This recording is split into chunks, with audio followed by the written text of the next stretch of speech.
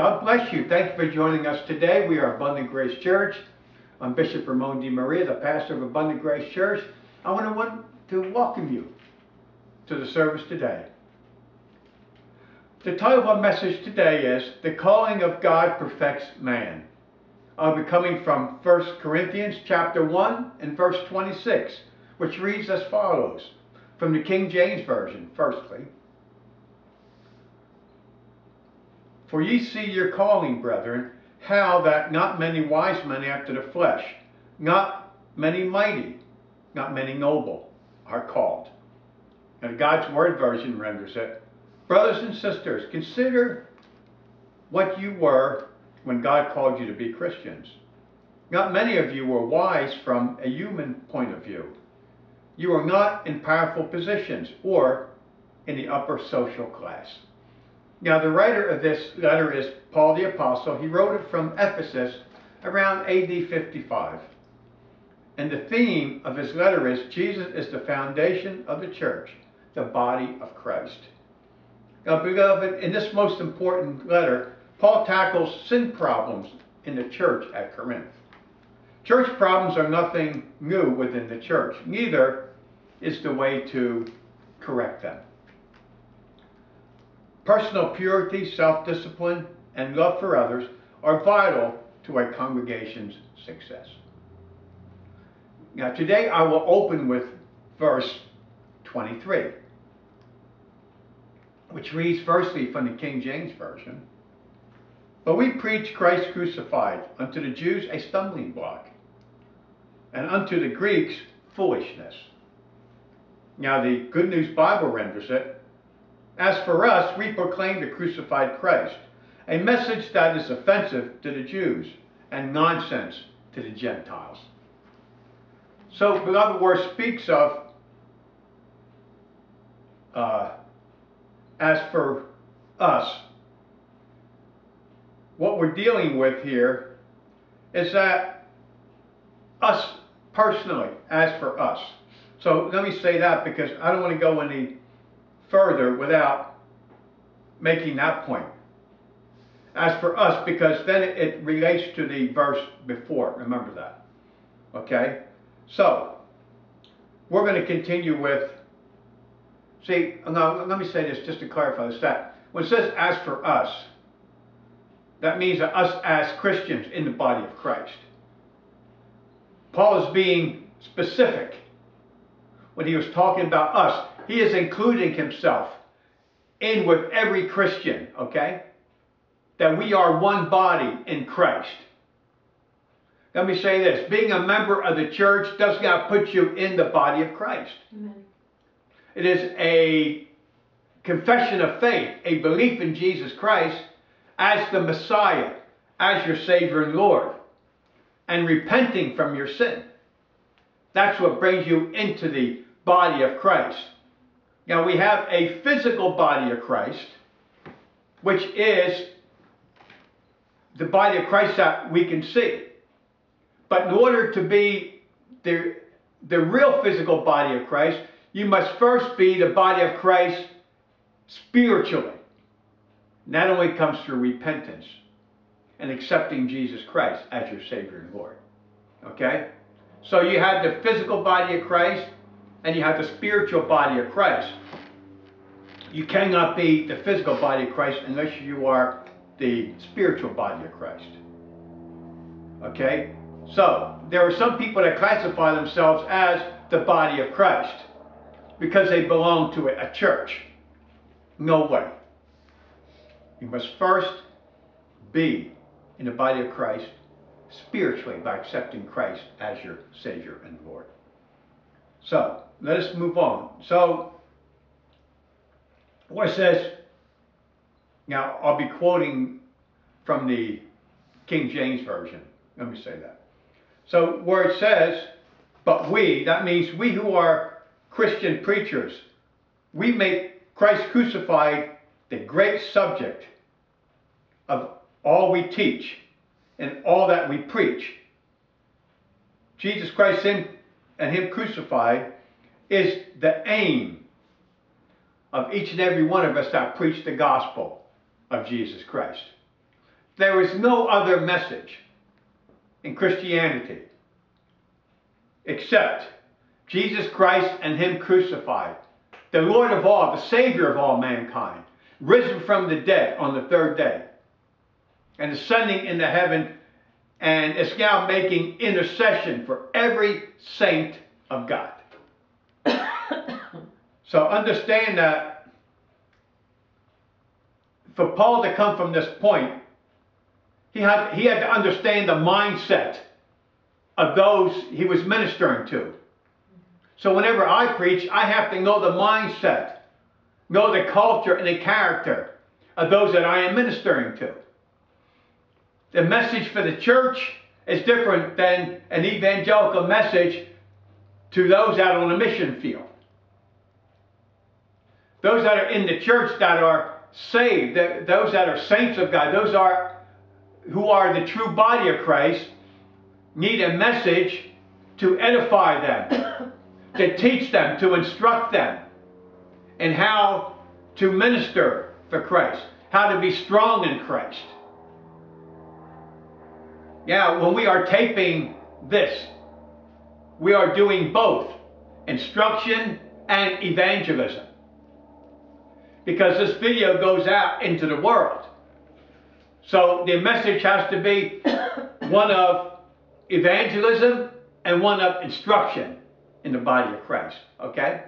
So it's a twofold message here. Okay? That's why you always hear about heaven and hell, and you'll always hear about growth in the church and how to stand firm and how to repel unbelievers. Okay? Now, Paul knew his audience, that the Jews were always seeking miracles. What did they say to Jesus? Show us a miracle and we're going to believe. Show us this, show us that. But then when we deal with the Greeks, they want wisdom. They wanted to learn. Okay? So some seek for a sign, a miracle, and the other ones seek wisdom. They seek the Word of God. They seek about how to grow. They want a better understanding. That's why when Paul was on Mars Hill, he taught them, and they said, come back again. Okay? Because I wanted to hear more. They wanted wisdom because Paul spoke with wisdom. So we keep that in mind. Now, where it deals with Christ crucified, this is very important. See, the word Christ means the anointed one. And it's the same as the Hebrew name Messiah. So you can interchange the Christ, the anointed one, and the Messiah. You can use them interchangeably. Now, if you notice in some of Paul's letters, my beloved, Paul writes in a specific way. He says, in Christ Jesus. In some places, it's Jesus Christ. Why is that? It's because he is saying Messiah, Jesus. The Christ. He is the Messiah. He is the anointed one of God. That's what he is saying. Now, Jesus means, of course, salvation and Savior. So the anointed, the Messiah, the Savior. But see, what happens is, through translations, there are some words, some languages, that there is no match for the word. So, it's like when you go from Jacob, then you go to James. Say, they're all derivatives of Jesus. See, so in different languages, they have to use different names. You know, so we have to understand that in translations, not all words translate, like we may say, and it takes on different meaning, but the basis of the root word from the Hebrew allows us to associate this word with it. Okay? So this is why it's not easy to translate from one language to another, Because you have to, some things you can't say like you would. You just can't put a bunch of words together and think that you're saying the same thing, because you're not. So this is why Paul deals, he'll say, when it's translated, it's our Savior Jesus Christ. And then Paul will use the term Christ Jesus. So it means that Messiah Jesus, or the Savior, the Messiah. It's just transposing the words, okay? So, the emphasis in this expression is on the word crucified. The Jews would make the Messiah, whom they expected no less an object of glorifying than the apostles. But they spurned the doctrine that he was crucified. Remember what crucifixion stands for. Who were those that were crucified? Criminals. Criminals against the state. The Romans crucified the Jews. But a Roman citizen could not be crucified. He was executed by removing of the head. Okay?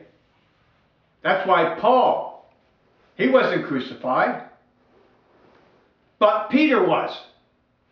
The difference is, Paul was a Roman citizen, although he was a Jew.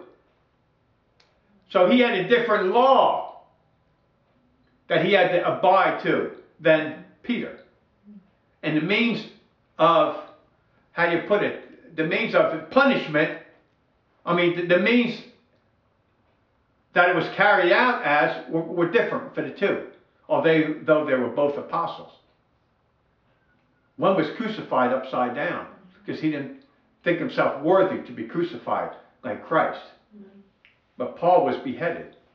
That's why when you look at 2 Timothy, he tells you he's ready to go on a chopping block. He's ready to die, have his blood spilt out, okay, upon the altar of Christ. So, as we go on, this must mean more than that Christ was distinguished for moral worth. More than that, he died as a martyr. Because if that were all, no reason could be given why the cross should be made so prominent of the object. It must mean that Christ was crucified for the sins of the people as an atoning sacrifice in the place of sinners. See, we proclaim a crucified Messiah as the only Redeemer of the lost people. See, understand that in Jesus' day, for so many years, there were a lot of people that proclaimed to be the Messiah. But they did not fulfill the prophecy of the Messiah. But Jesus fulfilled every bit of prophecy concerning the Messiah who was to come. And the people were calling for a Messiah. But they were calling for a ruler. One that would rule and deliver them from Roman tyranny. They were looking for something else. But what they were looking for wasn't what God had sent. God sent the Messiah to die, to take upon himself the sins of the whole world, past, present, and future. Now, where it says as to the Jews a stumbling block, the word stumbling block properly means anything in the way of something on which somebody might fall. Now, have you ever noticed that, like, sometimes people put barriers up so you can't pass through? That's a stumbling block. Like when I'm jogging in the morning, sometimes there's things laying in the way. I have to go around them. I'm talking about like little bikes and scooters and things like that in the way. That's a stumbling block. And it is put there, it is left there by children, but not as a definite purpose to have somebody fall, but because they just leave it there in the way. But nevertheless, it is still a stumbling block. And it is something in the way. Something that may cause people to fall. It's like during the war, they would set booby traps. They would set a line across, and you walk through the jungle, and you trip, boom, everything blow up, see? Or spears come out and penetrate you. They are stumbling blocks put there deliberately. They're deliberate stumbling blocks to harm you. And in the same way that these stumbling blocks give offense to people. And these stumbling blocks can cause people to fall into sin. And who is the great one that sets up these stumbling blocks? Satan, okay? Yeah. Let me speak to you about the stumbling block mindset, okay? I'll give you 3 things. 1, a stumbling block for them was that they looked for a magnificent temporal prince to come, the Prince of Peace. But the doctrine that their Messiah was crucified did away with all that. They're looking for a ruler to take over. But when he was crucified on the cross, that took away all their hope. And they regarded it with contempt or scorn. Because if Jesus said that he is the Messiah, Hosanna, Hosanna in the highest, how could he be crucified on the cross? So the cross was a stumbling block to them. So they couldn't understand, they couldn't grasp the concept. Okay? Because the Messiah was elevated to a position of power. And that's what they were looking for. 2, they had the common feelings of all people. The negative feelings of pride, self-righteousness, by which they rejected the doctrine of salvation.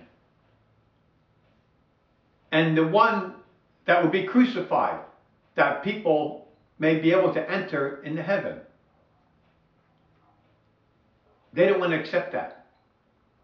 That the Messiah would be lowered to the position of a criminal. Okay? And 3, they regarded Jesus as one given over by God for an erroneous attempt. And see, because the Messiah was supposed to deliver. We have to always keep in mind that the Messiah was a deliverer, was a type of Moses, okay? A deliverer to deliver people out of bondage. But they looked at it from a worldly standpoint, from a physical standpoint, not from a spiritual standpoint. This is the case. If you continue to look at things from a physical standpoint, you will never grow spiritually.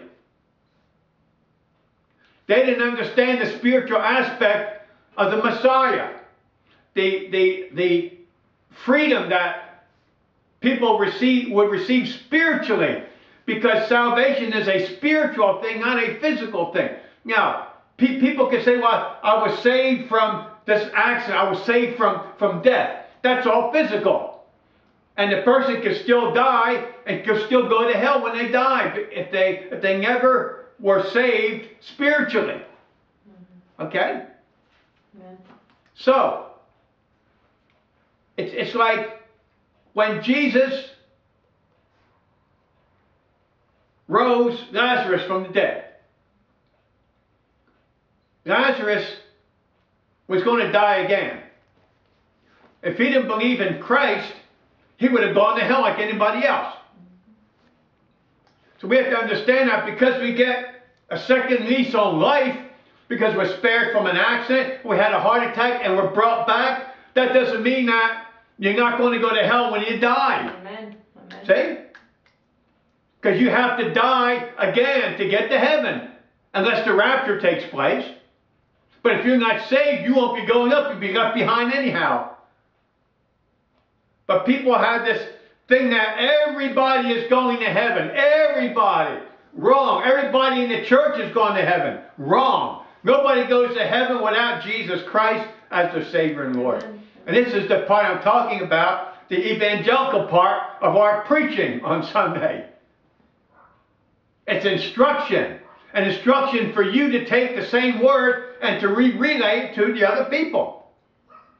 And because you're saved, that doesn't mean that you're not going to face adversity and tribulation in this life. You're going to. Yes. But Jesus said, I am with you always, even to the end of the world. Okay? We need to preach the correct doctrine to people. No church will save you. No ministry will save you. I don't care how much money you give. Without Christ as your Savior and Lord, you go to hell. Period. Period. So, that's why, see, the Jews detested the cross. Because the cross was the sign of a criminal. Of the lowest form of death. Okay? So that's why I said he couldn't be the Messiah. When he's on the cross, that's why I said, if you are truly the Messiah, come down from the cross and we'll believe you. If you were to come down from the cross, the whole world would be going to hell right now. In fact, we'd have to live according to the law, which by the law, no flesh shall be justified. Okay? Now let's deal with the Greeks. See, to the Greeks, that means to the Gentile. You're either Jew or you're Gentile. Period. Okay? That's it. There is no other. You're either part of the circumcised or the uncircumcised. Either one. Okay? So the Syriac and the Vulgate and the Arabic versions all read the term Greek. It denotes all who are not Jews in these translations, okay? Because remember that the King James isn't the only translation. They translated from the Greek and the Hebrew. They translated into the Vulgate. The Vulgate was the Latin version, okay? And they translated into the Arabic languages too. So understand that the King James wasn't the only one. That, you know, we had in the German language, you know, and Jerome translated it into the Latin. So we have different translations out there. But the big translation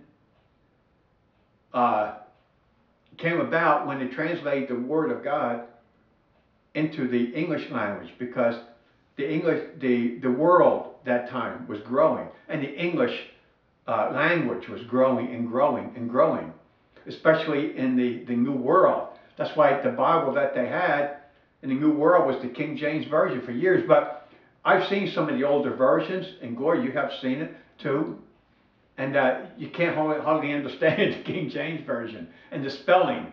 So there have been different updates. That's why they said so year, you know, so many years. And now we have come to we have the New King James Version, where they removed thee and thy, you know, and you have all different ones. Like I use the Good News translation.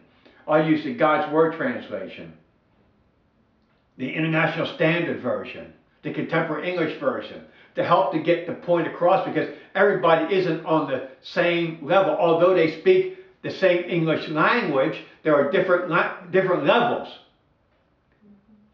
I mean, because everybody isn't educated. You know, they're not on the same level. So they need a simpler version. That's why God Speaks Today is a good version, because it is like second grade. And a lot of people can understand it. But you get the King James, it's like high school, you know, your fourth year high school. Well, it's a little higher, it's a higher version. And some words are a little harder to understand. So that's the same with any language. That's why, you know, when Paul wrote, and put it that way, he translated the words of Jesus, okay, into the Greek, classic Greek, not the higher Greek, because he knew that the people that were reading it were slaves of the Roman Empire, things like that, and they didn't understand these. Well, a lot of them couldn't even read, matter of fact, but they could understand, so people could read it to them, and they would understand. But it had to be at the level where people could understand. That's why a lot of people in churches, they hear the King James Version, but they don't understand a lot of the words. And then maybe the preacher may use some words in Greek and things like that, and the people have no idea of what the preacher is saying. That's why I give it to you in different levels, in different translations, so you have a clear understanding of what God is trying to say to you. Not what I am saying, but what God is trying to say to you through me. And it's my responsibility to speak to you in a manner that you understand. All of you that are here today, and all of you that are watching this video or hearing the audio portion of it. So, we know that when Paul talks about to the Greek, he's talking about the Gentile. Okay? So, when he talks about foolishness, he's talking about folly. And it's like a lot of people have ideas that aren't adaptable to society. And we call that foolishness. Because it's like people think that these things will never work. Why, people were laughing at Thomas Edison too, and Alexander Graham Bell and all of them. But every one of these inventors, they had more failures than they had successes. So they said it was folly, they don't get work. How can you talk? I remember years ago, they were saying that you could talk to people and you could see them. Well, that's foolish. How's that going to happen? Look at today. You can speak to people on the phone, over the computer, you can see them, you can speak to them, relate to them anywhere in the world. So when people said it was foolish, well, guess what? It wasn't. We have it today because someone had a vision, someone had a dream. But remember, them things would not have happened unless God allowed them to happen. Okay? So we give God the glory. To understand that a lot of the Greeks gave the whole account of Christ as foolishness also. As a fable. Because it didn't meet their level of expectation, wisdom-wise, okay? And it wasn't according to their ways, the way they thought. See, the Greeks were philosophers, remember that. They had great knowledge, but the simplest things they did not understand, okay? And that's the problem that we have in the church. They want to make things so technical that people don't understand. They go in and they walk out the same way that they went in, without understanding. Okay? That's why you must speak to people in a manner that they will understand. To get the point across, we'll have a full understanding. Because if they don't, they're going to be lost, they're going to be wrapped up in something, and they're going to be weak. If you don't speak correctly to them, and use words that they'll understand, it's just going to go in one ear, or as I say, go over their head. And then they're going to be weak. They won't understand. They'll fall into Satan's tricks. And Satan will twist everything around in their mind. Then they'll be entrapped. They'll be in bondage. And then they won't be able to bear fruit for the kingdom of God. Or bear fruit in any area of their life. And a lot of the Greeks saw no advantage to this doctrine about the Messiah. You see, the Greeks would research. Remember, they were seeking wisdom, and they would read the scriptures and things, by fact, the Old Testament, which was, they would read the prophetic word of God, and they would see, well, here is this guy is supposed to be a saint, and here he is. He's supposed to be the Messiah, this all-holy thing. He was born in this manger with a bunch of animals. some cold winter night, it didn't make any sense that a king, because how was a king born? Okay? A king was born in royalty, right? Amen. So that's why they couldn't comprehend this, okay? It didn't match up with what they with their culture and what they were taught. Okay? So they couldn't accept any of this. So they counted it as foolishness. Okay? So let's move on to verse 24. And it reads, "But unto them which are called, both Jews and Greeks, Christ the power of God and the wisdom of God." That's the King James. So in the Contemporary English Version, so here's another version that I'm using today. Our message is God's power and wisdom for the Jews and the Greeks that He has chosen. That He has chosen. Remember that we are called by God Amen. to be saints. What I want you to do sometime is go through all of Paul's letters and read the opening verses. Okay? It says, Paul, an apostle of the Lord Jesus Christ, or called to be an apostle of the Lord Jesus Christ. Okay? Read it, it has a chosen. Some translations say chosen. Some say elected. It just depends on what translation you're reading. And you'll see that he was called to be an apostle. He was called to be a minister of God. He didn't choose it himself. Christ was the first thing from his mind. Matter of fact, anybody that believed, Paul was saying they're fools. He tried to have them arrested, persecuted them. Remember, he was Saul at the time. Before he got converted, took the Christian name, Saul. Okay, or Paulo, or Pablo. He had a different name. Okay, so no matter what the translation is. So if you read the Spanish Bible, it's Pablo. If you read the Italian one, it's Paolo. And of course, there's different renditions of the name too. So here we are. But it says that, but unto them which are called, that means to all true Christians here. It doesn't say members of the church, of a church. This deals with the called, the members of the body of Christ, like I said in the beginning. You can only be a member of the body of Christ if you have been converted spiritually. You can only be a true member. Now you can have your names on the rolls of a church and be lost and go to hell. There are people that are baptized and are not even saved. Baptism won't get you into heaven. It's only a belief in Jesus Christ as your Savior and Lord. It talks about both to the Jews and the Greeks. You know, that means whether originally of Jewish or Gentile extraction. They have here a common, similar view of the crucified Messiah.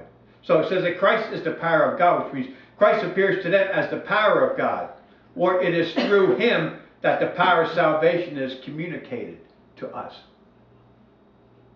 It is through Christ that the power of God is communicated to us, because God sent his only begotten Son, okay, to die for us, and whoever shall believe in him, they won't perish but to have everlasting life. That is a spiritual conversion, not physical. Okay? And let me say this, that if Christ is truly your Savior and Lord, you truly accept Christ, a change is going to take place. If there's never any change take place, you need to rethink your salvation. Okay? Because somebody says you're saved because you said a prayer, forget it. You must confess it with your mouth. You must believe it in your heart that God raised Jesus from the dead. You must truly repent and turn away from your sin. If you're still living a sinful life, you have a problem. You really need to get with God. You really need to seek discipleship. Because you have a problem with your walk with God. And it speaks of, and the wisdom of God, the way in which God instills His wisdom in you through salvation. See, we have to understand that only through Christ can you secure forgiveness for your sins and sanctification. It's only through God that this is going to happen. Okay? See, it is God's wise plan for salvation of all mankind.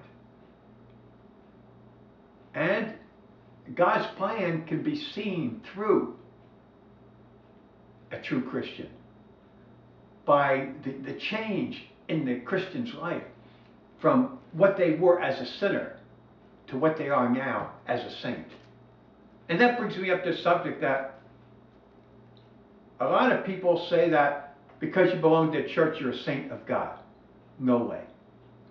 And because somebody says that you are a saint in a denomination or whatever, that doesn't mean that that person that they were calling a saint is in heaven.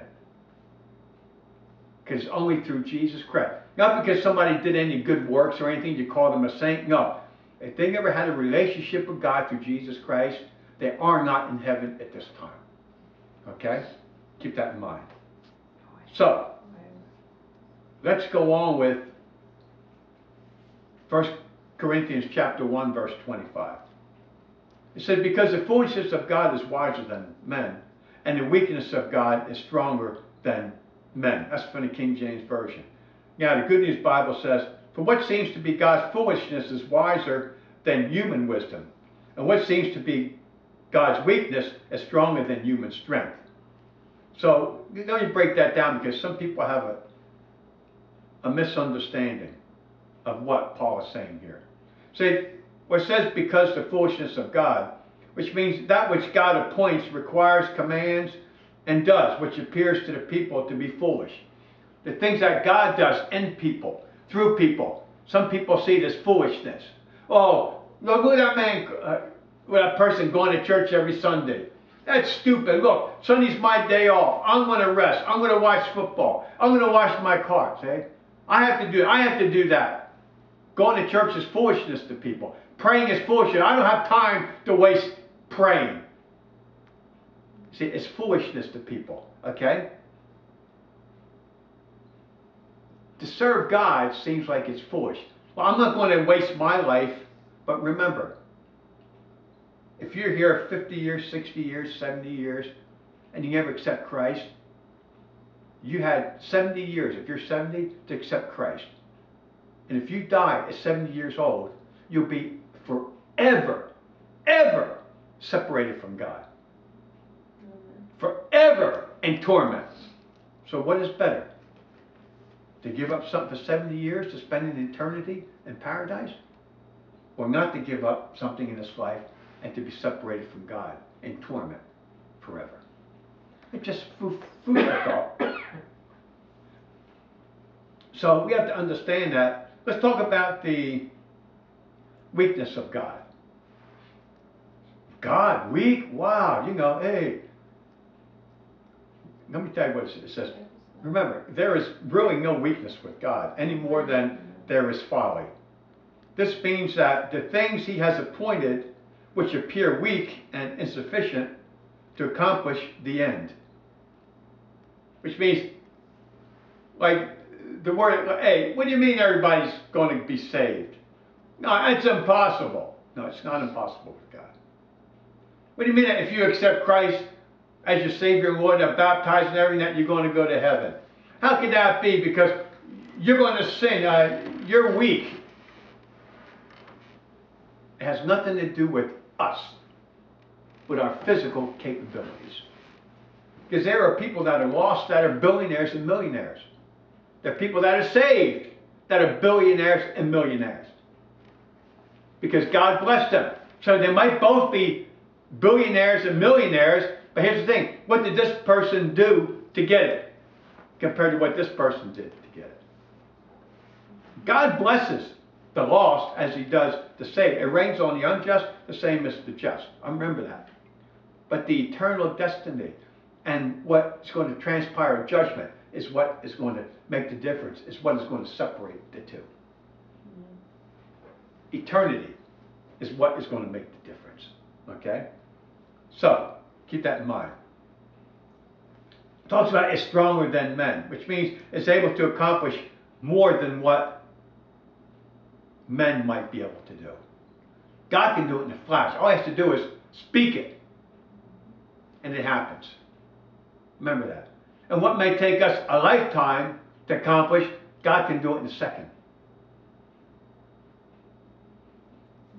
So look at what God can do compared to what man can do.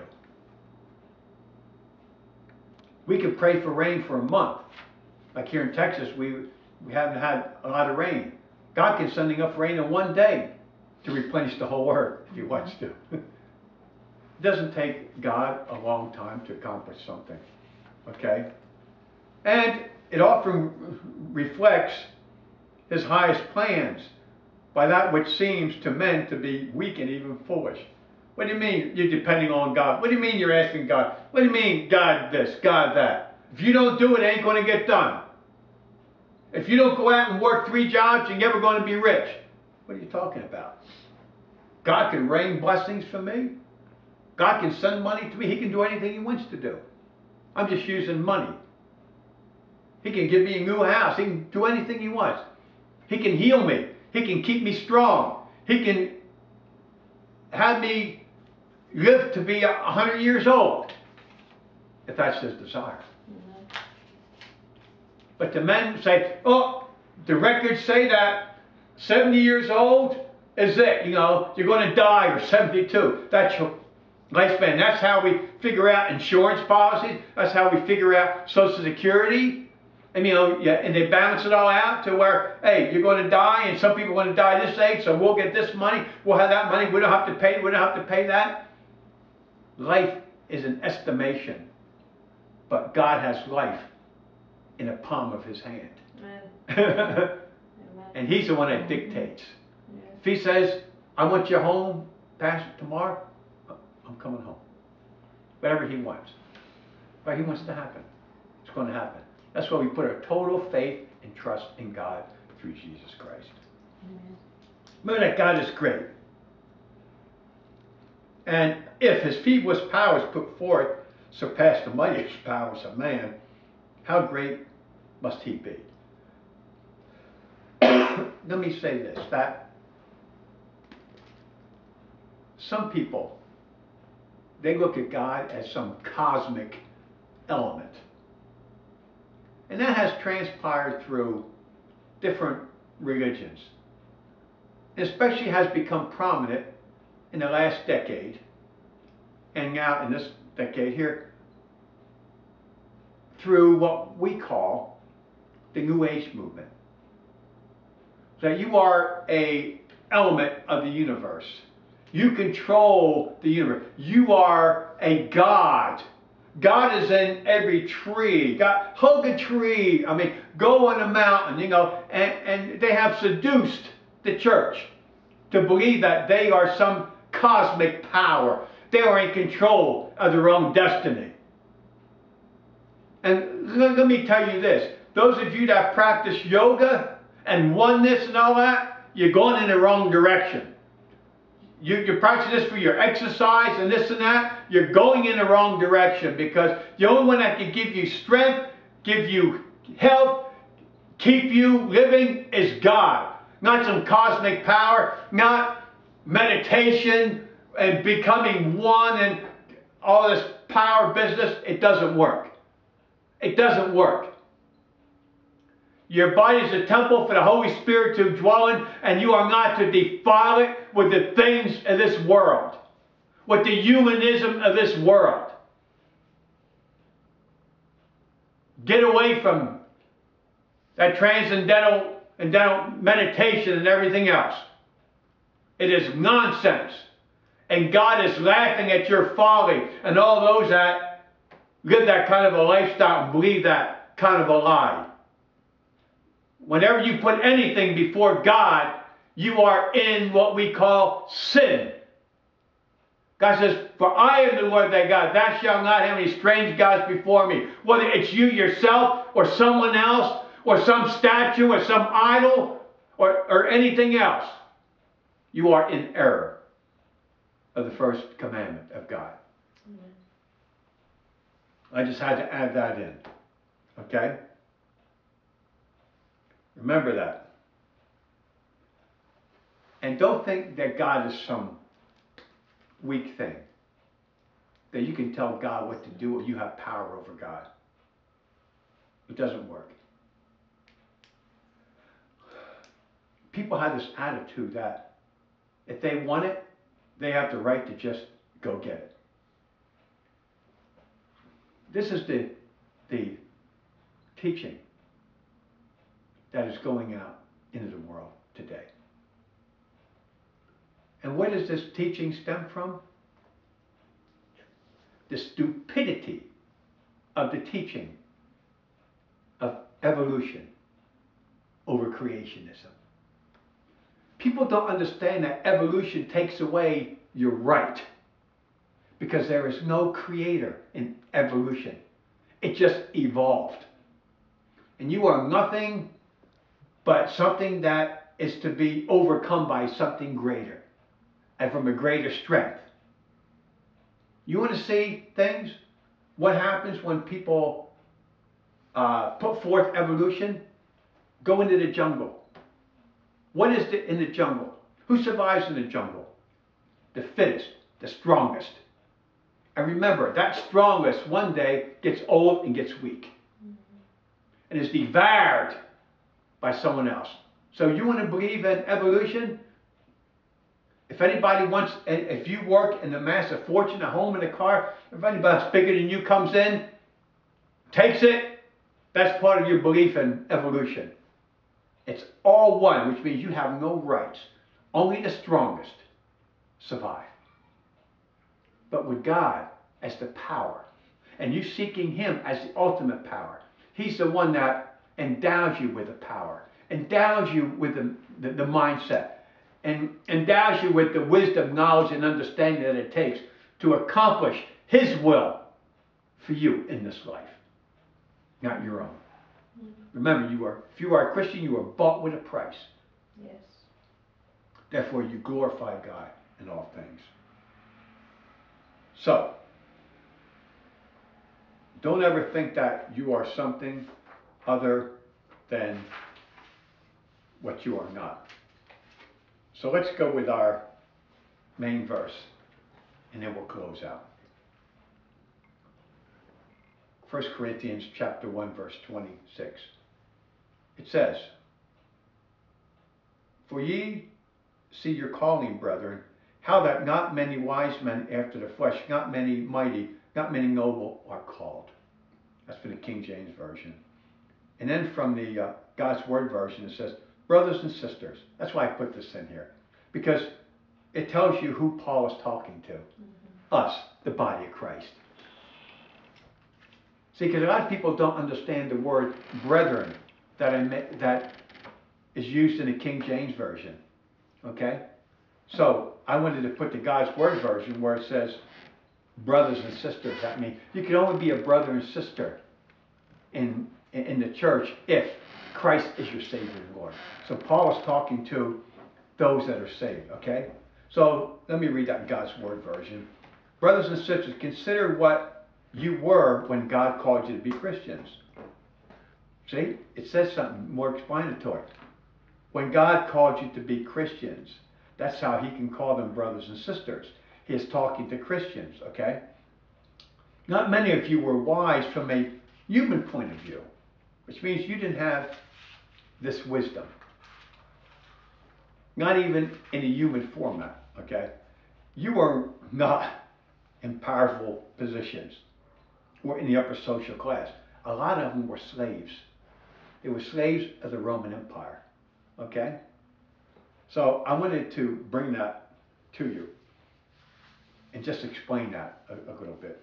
So let's move on. For it says, for you see your calling, That means you know the general character and condition of those who are Christians among you, that they have not been generally taken from the wise, from the rich and the learned, but from a humble life. God calls the least of these, and he sends us to the least of those to minister the gospel. See, the design of the apostle here is to show that the gospel did not depend on the success of human wisdom. Now here he's human wisdom. So we know talking about wisdom, here we're going back to the who? To the Greeks, to the Gentiles. His argument is that, in fact, those who were blessed by it had not been of the elevated ranks of society, mainly, but that God has shown his power by choosing those who were ignorant and vicious and abandoned, and by reforming and purifying their lives. And so, anyway, look at Paul, persecutor of Christians. Look at Peter, a brawly, hot-tempered fisherman, uneducated. Look at the rest of them. Now, when you get to like Matthew, he was somewhat educated. He was a tax collector. See? And Luke, who was a servant, he wasn't an apostle, he was a servant, he was a doctor. So, you see one, like Luke, Dr. Luke, who was of any high standard in society. Now, Paul, yes, he was high in society, but his mindset was one of religious nature. And that's why he persecuted the church. But on the road to Damascus, God grabbed him. Christ said to him, Saul, Saul, why persecutest thou me? And he automatically knew at that point, because Paul was a spiritual man, understand, but he was following religion instead of following Christ. So Paul understood right then. Yes, Lord. There we go. He knew. Okay. Paul wasn't dumb. So, when it speaks of not many wise men, there's not many who are regarding us to be wise or have any education in philosophy. Okay. Remember, we're dealing with the Greeks here. Okay. So, they were humble people. Some of them were high in society, and they got saved. Okay, who was one of them? Lydia, the woman in purple. Okay. The other one that got saved was the Philippian jailer. So you know he had some pull. He wasn't just some little old guy to have a job in the prison there, watch over the prisoners. He was a respectable person. But yet, his life was cheap, wasn't it? Because if the prisoners would have escaped, he would have been killed himself. So being in a high position didn't mean that you were secure in any way from any oppression from the government. No. You could have given your life. It's just like the cupbearer for the king. He had a high position, didn't he? But what? He had to drink of the wine, whatever it was, let's say it's wine, first. And if it was poison, then he would die first. Okay? So keep that in mind, okay? So here we see this supposes that there were some of that description, though the mass of Christians were then and now from more humble ranks of life. What are we saying? Some of them that get saved are criminals, they were murderers, they were thieves, they were drug addicts, alcoholics. They get saved. God can save anybody. Amen. Don't let somebody's status in life fool you. Anybody can be saved. Okay? Keep that in mind. So, now, there were some that were high in rank and wealth at Corinth who became Christians. And it's well known, like Crispus and Sosthenes. They were rulers of the synagogue there. And that is in Acts chapter 28. Okay?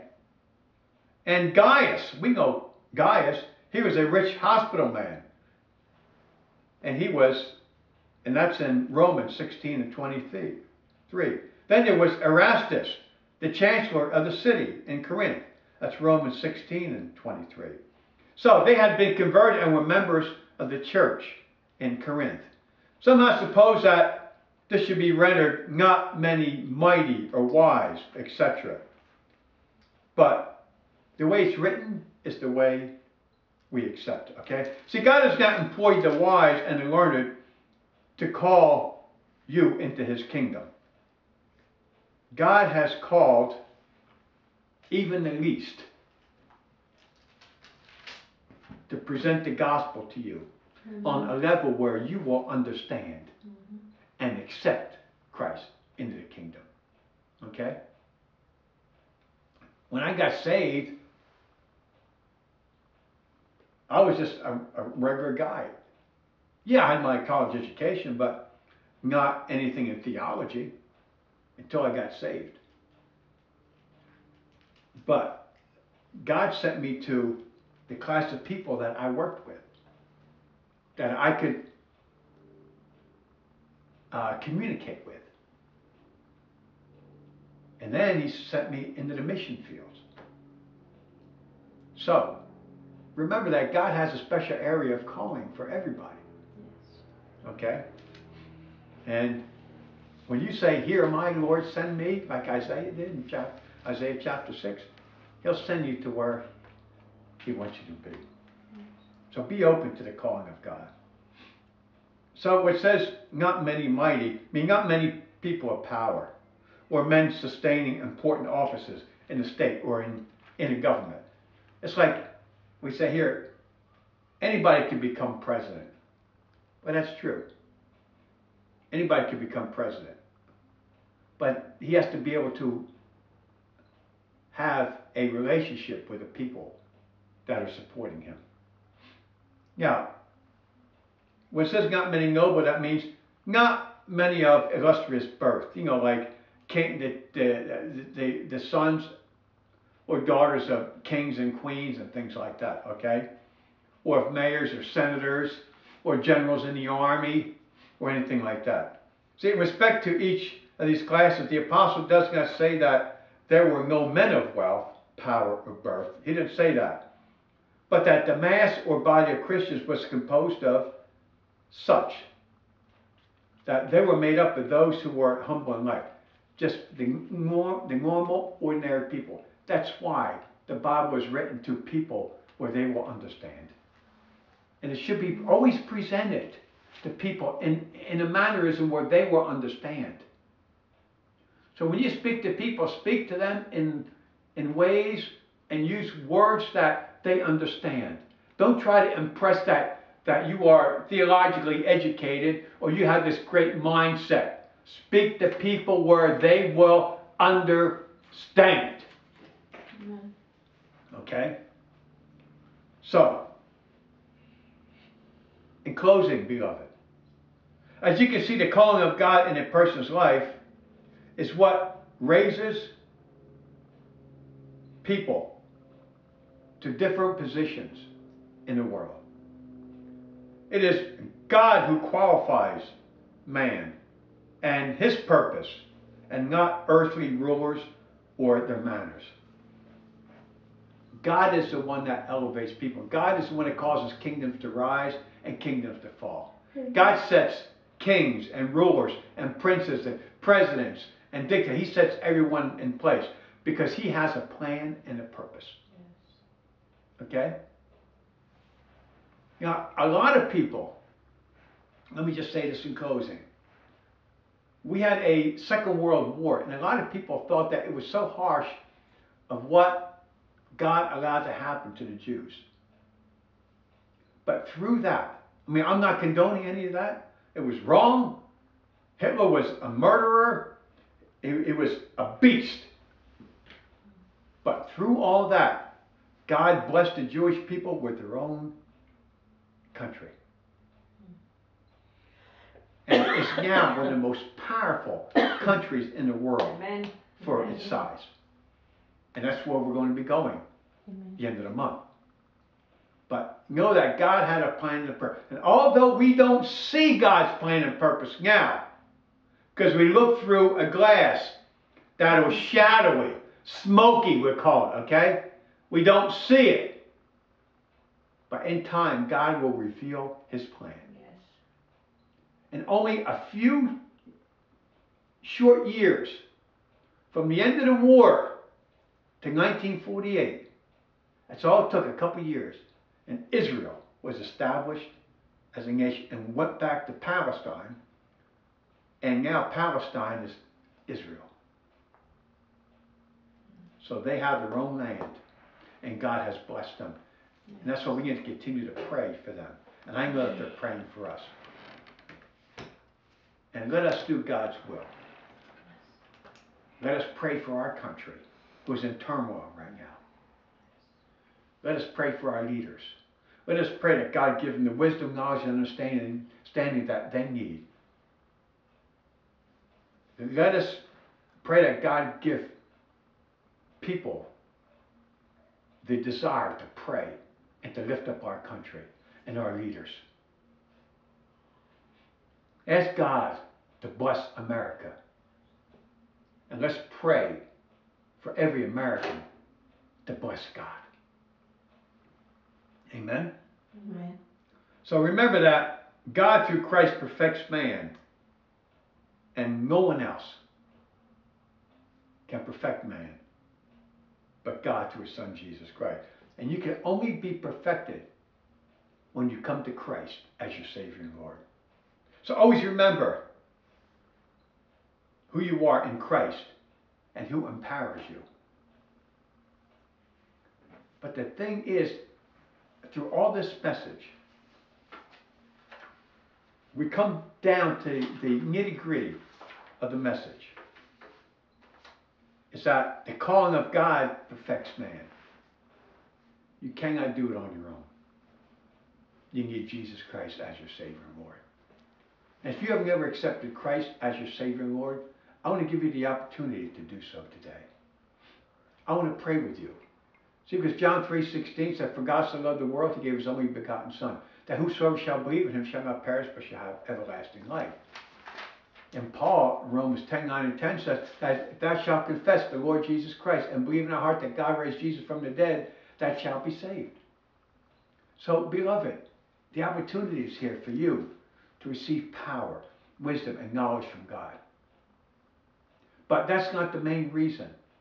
The main reason is that you receive salvation, eternal life in heaven through Jesus Christ, by proclaiming Him as your Savior and Lord, by turning from your sin, by repenting